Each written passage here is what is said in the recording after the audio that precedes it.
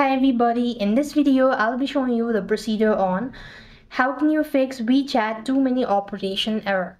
So in order to fix WeChat too many operation error, you could follow these steps. So generally this sort of issue will occur when you're trying to access or when you're trying to log in and you are not able to get a verification code and you're constantly trying to resend it. When you press on it, it's gonna actually show you this sort of message. Now this indicates that your account is indicating a suspicious activity, so the WeChat has temporarily blocked or disabled your account. So all you can do is the simplest solution is to wait, as WeChat sometimes temporarily restricts operations that are too frequent.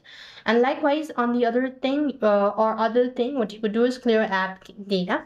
So for that, exit out of WeChat, long press the WeChat app, go to the app info section, click on storage, make sure to click on clear storage or clear cache. Now storage, you tap on it, it's going to delete the data, so just leave it as it is. And next, you could also try reinstalling WeChat at the same time or restart your device. That is going to help you out as well.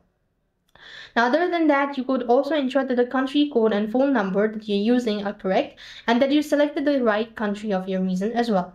And make sure not to use the virtual numbers like Skype or Google Voice for registrations or unblocking account as well.